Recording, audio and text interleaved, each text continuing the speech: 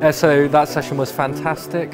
It was really, really insightful. I'm part of a startup company called Vickery Technologies, and we're pre-C, pre-Angel. And Rob was very two-sided, so he wasn't biased. He showed us the positives and negatives of venture capitalism. Really, it just opened my eyes to what's great about it, what's not great about it, helped me figure out what to do going forward.